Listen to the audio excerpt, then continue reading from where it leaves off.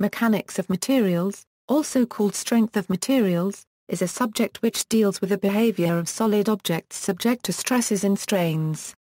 The complete theory began with the consideration of the behavior of one- and two-dimensional members of structures, whose states of stress can be approximated as two-dimensional, and was then generalized to three dimensions to develop a more complete theory of the elastic and plastic behavior of materials. An important founding pioneer in mechanics of materials was Stephen Timoshenko. The study of strength of materials often refers to various methods of calculating the stresses and strains in structural members, such as beams, columns, and shafts.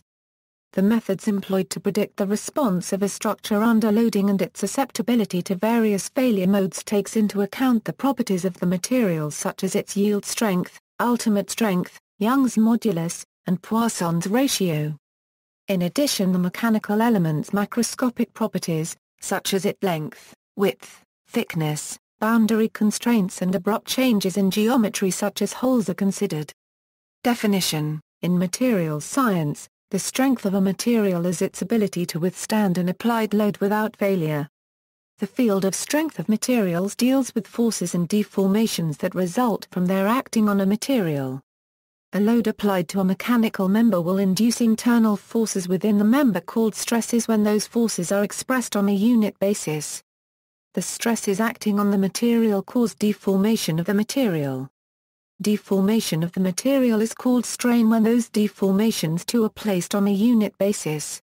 The applied loads may be axial, or shear.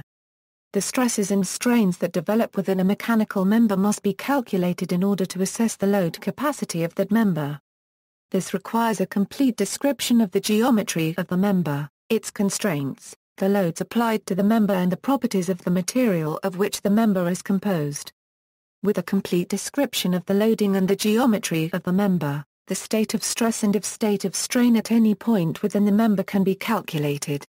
Once the state of stress and strain within the member is known, the strength of that member, its deformations, and its stability can be calculated. The calculated stresses may then be compared to some measure of the strength of the member such as its material yield or ultimate strength. The calculated deflection of the member may be compared to a deflection criteria that is based on the member's use. The calculated buckling load of a member may be compared to the applied load. The calculated stiffness and mass distribution of the member may be used to calculate the member's dynamic response and then compared to the acoustic environment in which it will be used. Material strength refers to the point on the engineering stress-strain curve beyond which the material experiences deformations that will not be completely reversed upon removal of the loading, and as a result the member will have a permanent deflection. The ultimate strength refers to the point on the engineering stress-strain curve corresponding to the stress that produces fracture. Types of loadings: transverse loading, forces applied perpendicular to the longitudinal axis of a member. Transverse loading causes the member to bend and deflect from its original position, with internal tensile and compressive strains accompanying the change in curvature of the member. Transverse loading also induces shear forces that cause shear deformation of the material and increase the transverse deflection of the member. Axial loading: the applied forces are collinear with the longitudinal axis of the member. The forces cause the member to either stretch or shorten. Torsional loading: twisting action caused by a pair of externally applied equal and oppositely directed force couples acting on parallel planes or by a single external couple applied to a member that has one end fixed against rotation. Stress terms: uniaxial stress is expressed by where F is the force, N, acting on an area A, M2. The area can be the undeformed area or the deformed area, depending on whether engineering stress or true stress is of interest. Compressive stress is the stress state caused by an applied load that acts to reduce the length of the material along the axis of the applied load. It is in other words a stress state that causes a squeezing of the material. A simple case of compression is the uniaxial compression induced by the action of opposite, pushing forces. Compressive strength for materials is generally higher than their tensile strength. However, structures loaded in compression are subject to additional failure modes, such as buckling, that are dependent on the member's geometry. Tensile stress is the stress state caused by an applied load that tends to elongate the material along the axis of the applied load, in other words the stress caused by pulling the material. The strength of structures of equal cross-sectional area loaded in tension is independent of shape of the cross-section. Materials loaded in tension are susceptible to stress concentrations such as material defects or abrupt changes in geometry. However, materials exhibiting ductile behavior can tolerate some defects while brittle materials can fail well below their ultimate material strength. Shear stress is the stress state caused by the combined energy of a pair of opposing forces acting along parallel lines of action through the material, in other words the stress caused by faces of the material sliding relative to one another. An example is cutting paper with scissors or stresses due to torsional loading. Strength terms. Yield strength: it's the lowest stress it produces a permanent deformation in a material. In some materials, like aluminium alloys, the point of yielding is difficult to identify, thus it is usually defined as the stress required to cause 0.2% plastic strain. This is called a 0.2% proof stress. Compressive strength is a limit state of compressive stress that leads to failure in a material in the manner of ductile failure or brittle failure. Tensile strength or ultimate tensile strength is a limit state of tensile stress that leads to tensile failure in the manner of ductile failure or brittle failure. Tensile strength can be quoted as either true stress or engineering stress, but engineering stress is the most commonly used. Fatigue strength is a measure of the strength of a material or a component under cyclic loading, and is usually more difficult to assess than the static strength measures. Fatigue strength is quoted as stress amplitude or stress range, usually at zero mean stress, along with the number of cycles to failure under that condition of stress. Impact strength is the capability of the material to withstand a suddenly applied load and is expressed in terms of energy. Often measured with the IZOD impact strength test or Charpy impact test, both of which measure the impact energy required to fracture a sample. Volume, modulus of elasticity, distribution of forces, and yield strength affect the impact strength of a material. In order for a material or object to have a high impact strength, the stresses must be distributed evenly throughout the object. It also must have a large volume with a low modulus of elasticity and a high material yield strength. Strain terms: deformation of the material is the change in geometry created when stress is applied. Deformation is expressed by the displacement field of the material. Strain or reduced deformation is a mathematical term that expresses the trend of the deformation change among the material field. Strain is the deformation per unit length. In the case of uniaxial loading, the displacements of a specimen lead to a calculation of strain expressed as the quotient of the displacement and the original length of the specimen.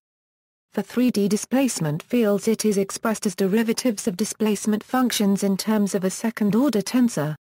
Deflection is a term to describe the magnitude to which a structural element is displaced when subject to an applied load.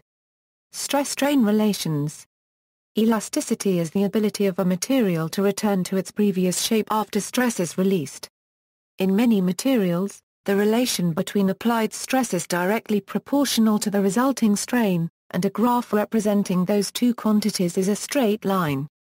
The slope of this line is known as Young's modulus, or the modulus of elasticity. The modulus of elasticity can be used to determine the stress-strain relationship in the linear elastic portion of the stress-strain curve. The linear elastic region is either below the yield point, or if a yield point is not easily identified on the stress-strain plot, it is defined to be between 0 and 0.2% strain, and is defined as the region of strain in which no yielding occurs. Plasticity or plastic deformation is the opposite of elastic deformation and is defined as unrecoverable strain. Plastic deformation is retained after the release of the applied stress. Most materials in the linear elastic category are usually capable of plastic deformation. Brittle materials, like ceramics, do not experience any plastic deformation and will fracture under relatively low stress. Materials such as metals usually experience a small amount of plastic deformation before failure, while ductile metals such as copper and lead or polymers will plastically deform much more. Consider the difference between a carrot and chewed bubble gum. the carrot will stretch very little before breaking. The chewed bubble gum, on the other hand, will plastically deform enormously before finally breaking. Design terms: ultimate strength is an attribute related to a material, rather than just a specific specimen made of the material, and as such it is quoted as the force per unit of cross-section area. The ultimate strength is the maximum stress that a material can withstand before it breaks or weakens. For example, the ultimate tensile strength of AISI 1018 steel is 440 Nm2. In general, the SI unit of stress is the Pascal, where 1 Pascal equals 1 Newton per meter 2. In imperial units, the unit of stress is given as pound force Ina squared or pounds force per square inch. This unit is often abbreviated as psi. 1000 psi is abbreviated xi. A factor of safety is a design criteria that an engineered component or structure must achieve, where Fs, the factor of safety, R, the applied stress, and UTS, ultimate stress, margin of safety is also sometimes used as design criteria. It is defined MIS equals failure load / factor of safety predicted load, 1, for example to achieve a factor of safety of 4, the allowable stress in an AISI 1018 steel component can be calculated to be equals 440 quarters equals 110 per, or equals 110 A, 106 newtons per meter 2. Such allowable stresses are also known as design stresses, or working stresses. Design stresses that have been determined from the ultimate or yield point values of the materials give safe and reliable results only for the case of static loading. Many machine parts fail when subjected to a non-steady and continuously varying loads even though the developed stresses are below the yield point. Such failures are called fatigue failure. The failure is by a fracture that appears to be brittle with little or no visible evidence of yielding. However, when the stress is kept below fatigue stress, or endurance limit stress, the part will endure indefinitely. A purely reversing or cyclic stress is one that alternates between equal positive and negative peak stresses during each cycle of operation. In a purely cyclic stress, the average stress is 0. When a part is subjected to a cyclic stress, also known as stress range, it has been observed that the failure of the part occurs after a number of stress reversals even if the magnitude of the stress range is below the Matriala unregistered trademark S yield strength. Generally, higher the range stress, the fewer the number of reversals needed for failure. Failure theories: there are 4 important failure theories: maximum shear stress theory, maximum normal stress theory, maximum strain energy theory, and maximum distortion energy theory. Out of these 4 theories of failure, the maximum normal stress theory is only applicable for brittle materials, and the remaining 3 theories are applicable for ductile materials. Of the latter 3, the distortion energy theory provides most accurate results in majority of the stress conditions. The strain energy theory needs the value of Poisson unregistered trademark S ratio of the part material, which is often not readily available. The maximum shear stress theory is conservative. For simple unidirectional normal stresses all theories are equivalent, which means all theories will give the same result. Maximum shear stress theory: this theory postulates that failure will occur if the magnitude of the maximum shear stress in the part exceeds the shear strength of the material determined from uniaxial testing. Maximum normal stress theory: this theory postulates that failure will occur if the maximum normal stress in the part exceeds the ultimate tensile stress of the material as determined from uniaxial testing. This theory deals with brittle materials only. The maximum tensile stress should be less than or equal to ultimate tensile stress divided by factor of safety. The magnitude of the maximum compressive stress should be less than ultimate compressive stress divided by factor of safety. Maximum strain energy theory: this theory postulates that failure will occur when the strain energy per unit volume due to the applied stresses in a part equals the strain energy per unit volume at the yield point in uniaxial testing. Maximum distortion energy theory: this theory is also known as shear energy theory or von Mises-Heinke theory. This theory postulates that failure will occur when the distortion energy per unit volume due to the applied stresses in a part equals the distortion energy per unit volume at the yield point in uniaxial testing. the total elastic energy due to strain can be divided into two parts: one part causes change in volume, and the other part causes change in shape. Distortion energy is the amount of energy that is needed to change the shape. Fracture mechanics was established by Alan Arnold Griffith and George Rankine Irwin. This important theory is also known as numeric conversion of toughness of material in the case of crack existence.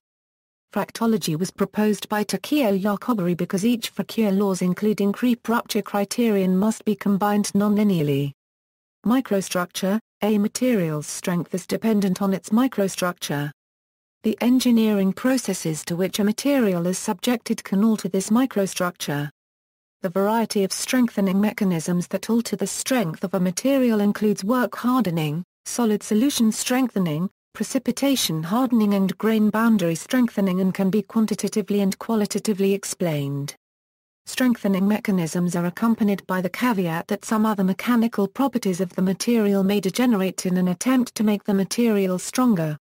For example, in grain boundary strengthening, although yield strength is maximized with decreasing grain size, ultimately, very small grain sizes make the material brittle. In general, the yield strength of a material is an adequate indicator of the material's mechanical strength. Considered in tandem with the fact that the yield strength is the parameter that predicts plastic deformation in the material, one can make informed decisions on how to increase the strength of a material depending its microstructural properties and the desired end effect. Strength is expressed in terms of the limiting values of the compressive stress, tensile stress, and shear stresses that would cause failure. The effects of dynamic loading are probably the most important practical consideration of the strength of materials, especially the problem of fatigue.